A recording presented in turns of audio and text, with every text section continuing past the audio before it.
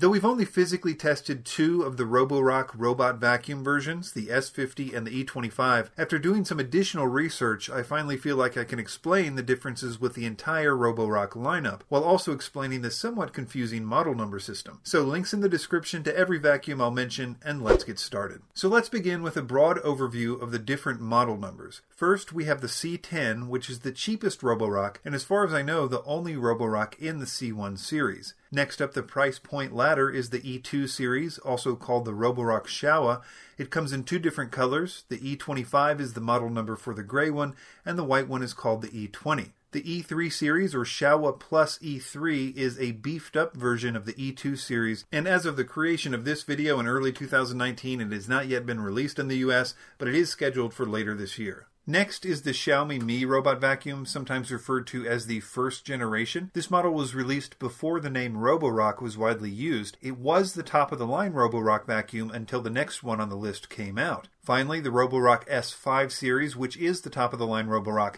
It comes in different colors with different model numbers. The white one, often referred to as the S50, though technically it's the S501-01. The white one with rose gold trim is the S51, and the black one is the S55. Though I find many companies refer to all of these by either S5 or S50 at different times. You can easily tell the difference between the first generation and the S5 series by the placement of the laser. The new version has the laser more towards the center, and the first generation has it toward the back of the unit. Before we get to the differences, I'll quickly point out what they all have in common. They all have the exact same cleaning mechanics, meaning they have the same self-adjusting brush roll housing and use the same anti-tangle brush roll. They also have one side brush. In fact, all the Roborock consumable parts like brushes are interchangeable. They're all Wi-Fi enabled robots, compatible with Amazon Alexa and Google Assistant. They all utilize the downloadable app where you can schedule cleaning, see reports, change between one of the 4 power settings, and even use it like a remote control car. There are some features in the app that are different as well, but we'll come to that later. They all have a basic set of sensors like cliff detection so they don't fall down stairs, and even the cheapest Roborocks have obstacle sensors that slow the robot down before bumping into things. Finally, they all return to the base automatically to charge after finishing their job,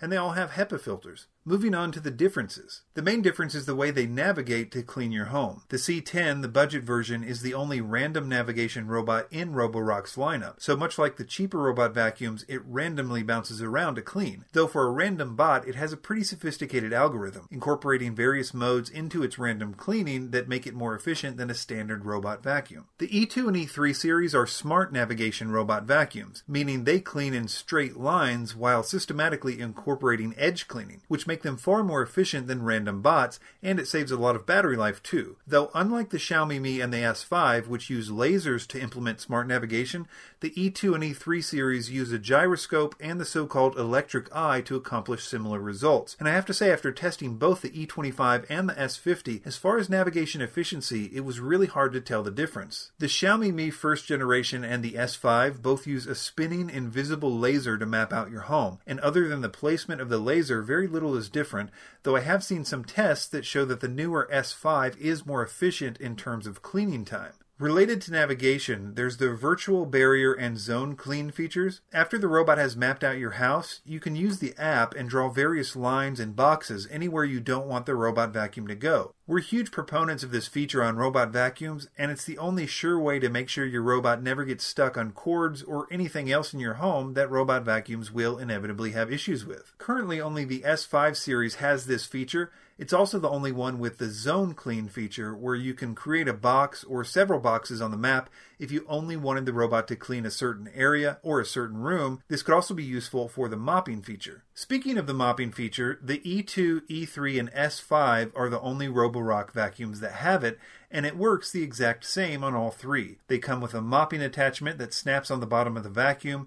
You fill it with water, and the water very slowly trickles into the mopping pad, though only when it's in motion. It's also able to operate as a dry vacuum at the same time. In my opinion, the S5 is the only Roborock where the mop is really useful, at least if you have a mix of hard floors and carpets in your home, because with the S5 you can use the zone clean feature in combination with the invisible barriers to make sure it only mops hard floors, whereas with the E2 and E3 they would try to mop the carpeted areas as well, unless you were able to babysit it or block off the carpet by other means. Another difference is with the power. As I mentioned, they all have 4 power settings, which are referred to as quiet, balanced, turbo, and max mode, though the actual output on each mode is different. Roborock uses suction in pascals to measure this, and the numbers they give are 1600 for the C10, 1800 for the E2 and Xiaomi Mi, and 2000 for the E3 and S5. Though I should mention that airflow is a much more important metric than suction for robot vacuums, and in our tests we found that the E2 was almost identical in airflow to the E25.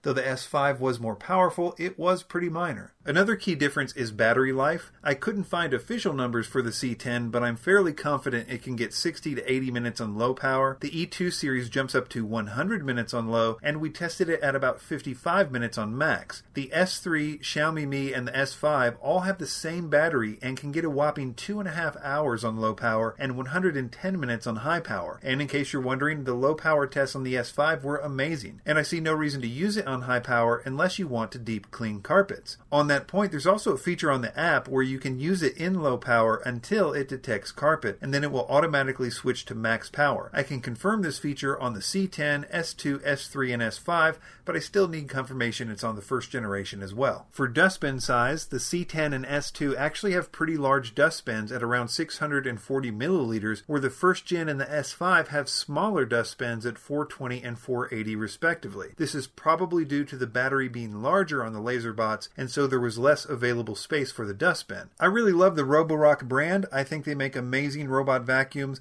and the S5 competes easily for one of the best robot vacuums on the market, period. Links in the description for current prices, as well as links to our reviews of the E25 and S5 on the screen. Consider a like if this video helps you out, or even better, a subscription to Vacuum Wars. New videos every Tuesday and Friday, and thanks for watching.